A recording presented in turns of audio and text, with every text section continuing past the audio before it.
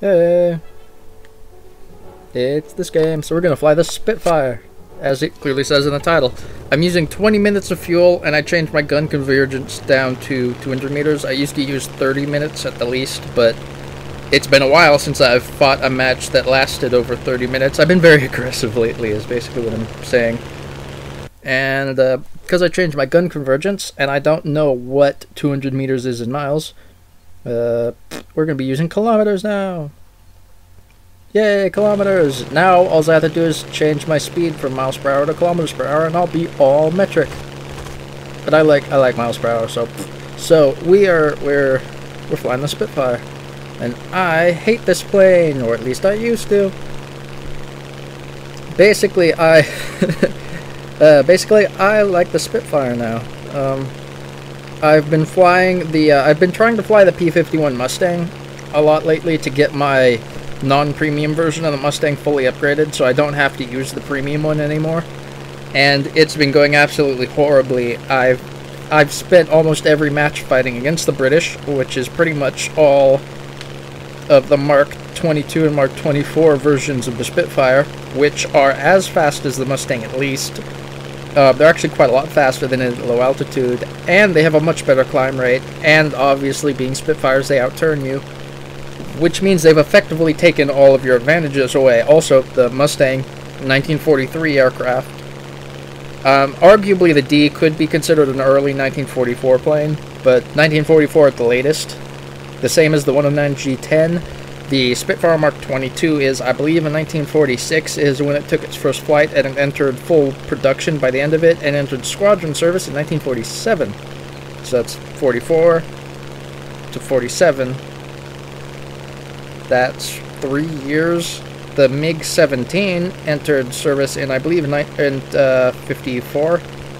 That's 3 years before the F-8 Crusader entered service. So putting Mustangs against Spitfire Mark 22s is the same as putting MiG-17s against the F-8 Crusader, which, interestingly enough, is actually what happened in the Vietnam War. And do you know what happened? The F-8 SEAL clubbed the MiG-17s just ridiculously easily. Although there were a few MiG-17 pilots that actually did put up a pretty big fight and managed to get away, they never managed to shoot down an F-8, but they did a pretty good job of not getting themselves shot down. Except then there were all the other pilots that did get shot down, but, you know, not counting them.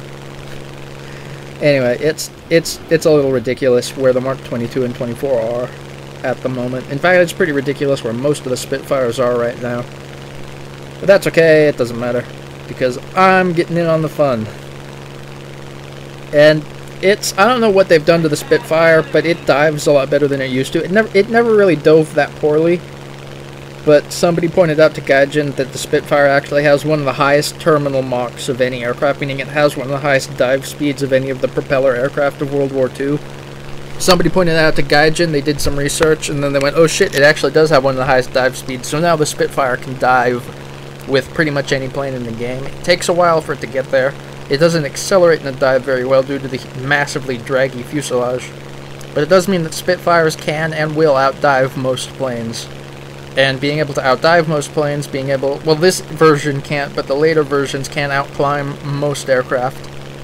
So it can, basically, let's compare the Spitfire Mark 22 to the Bearcat.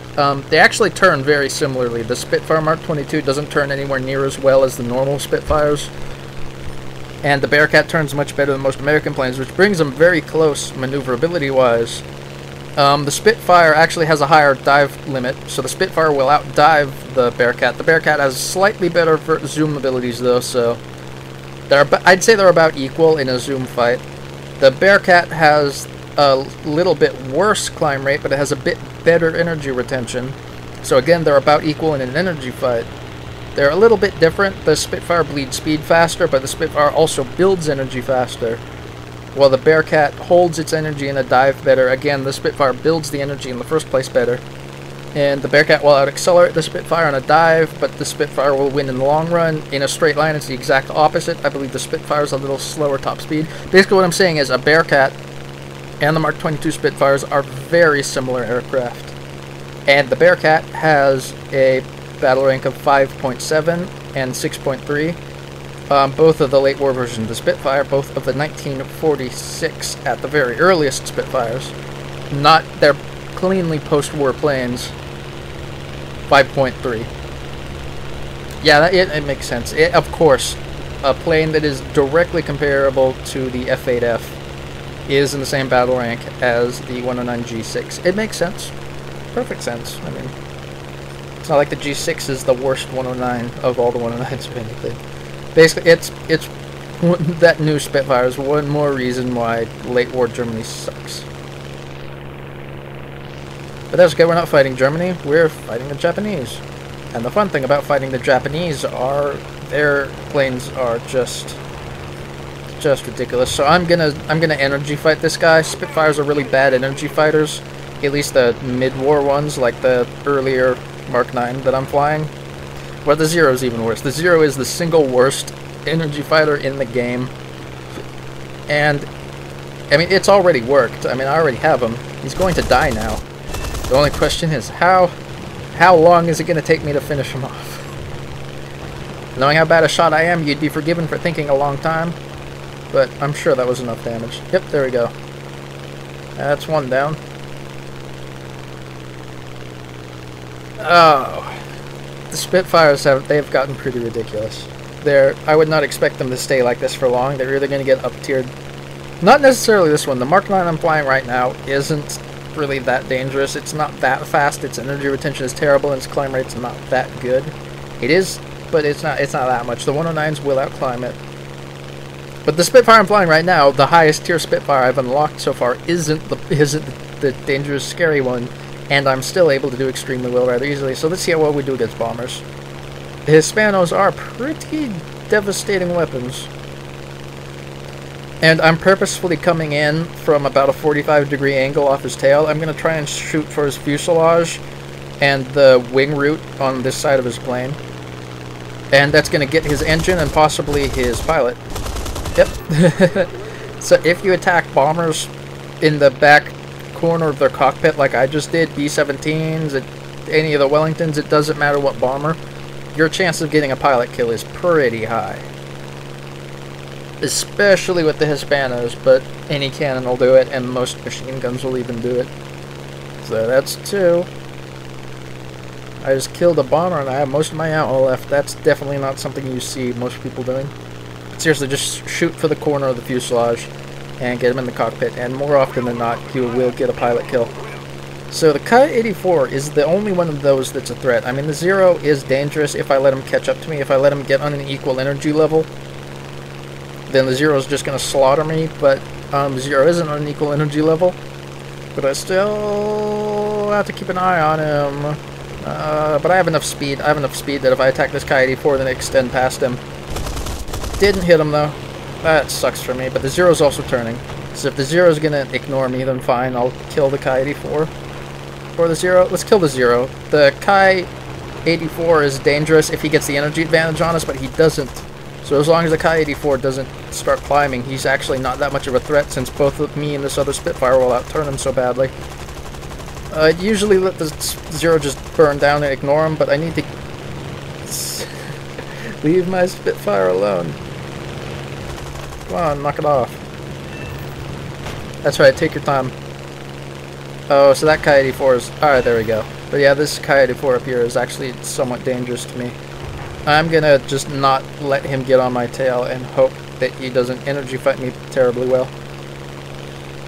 And it looks like he's ignoring me, which is nice.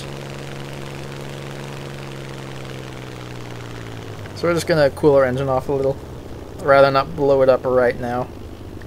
If this Ki-84 that's diving on this Corsair, that other Ki-84 directly in front of me, the one that's zoom climbing under him, he doesn't have enough energy to zoom fight me, so I don't have to worry about him so much. It's this one off to my left that has enough energy. He might be able to zoom above me enough that I won't be able to get him.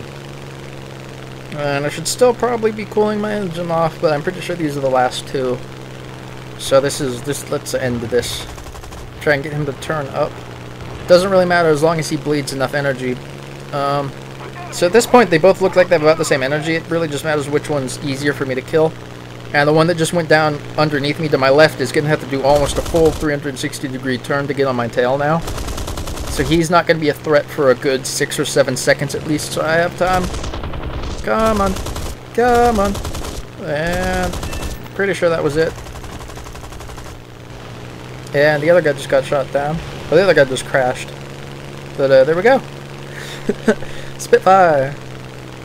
I would not recommend the earlier Spitfires. I personally don't like them.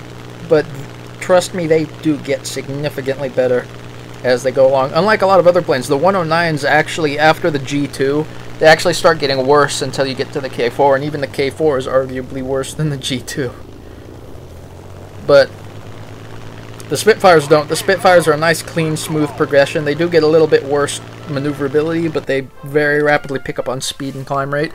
So they very rapidly cover their only disadvantages, and they might lose a little maneuverability, but a Spitfire with a little bit of a loss in maneuverability still going to outturn most planes. So I would highly recommend the later Spitfires. Which is weird that I'm saying that, because only about a week ago I would highly recommend just staying away from them because they all suck, but I was wrong. Alright, I admit it. They clubbed me for long enough. I finally figured out how good they are. Oh, it's a goofy little thing. So, this is my latest Spitfire video. Expect more in the near future. I'm going to be grinding out the Spitfires for the time being.